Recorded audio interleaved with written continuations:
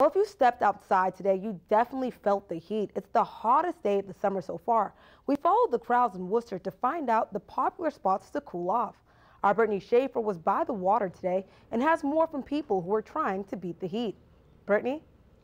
Patricia, hundreds of Worcester residents were at spray parks in Worcester City beaches. Even now at 6 o'clock, my phone is reading it's 87 degrees out.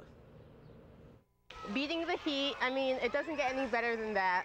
Wednesday is the hottest day of summer so far in Worcester. A common escape from the heat was to be by the water. It's fun and I was hot and my mom said I could come in to cool off. It's going to be 90 plus, so I figured we'd come with my daughter and go swimming and spend the day at the lake, get out of the hot sweltering heat. We like getting dumped by water buckets here.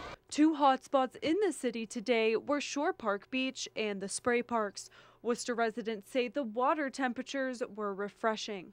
Oh man, I felt so good when I went in the water. It was so hot. As soon as I went in, my body just felt so good. I didn't want to leave the water. Water's actually pretty good. It's not cold, it's not hot, and I'm going in there because I'm gonna try to teach them how to swim without a life vest. The city's 2 spray parks, pool, and 4 beaches open July 1st.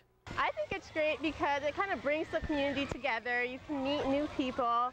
And also just, you know, it's something that everyone can come out and enjoy. A lot of Worcester residents come here. So they run into friends from school, from camps, so it's just easier for them to play. The hot, humid weather is forecasted to be around for a few days. It has some thinking about how to keep cool after leaving the water. AC. Just stay cool, and then once we leave here, go to the air conditioning. At our house we have air conditioners and fans. Now tomorrow's temperature is expected to hit 90 again. To stay safe during this heat wave, Red Cross says to stay hydrated, to take breaks from being outside, and to check on children and the elderly. Patricia, back to you. Thanks, Brittany.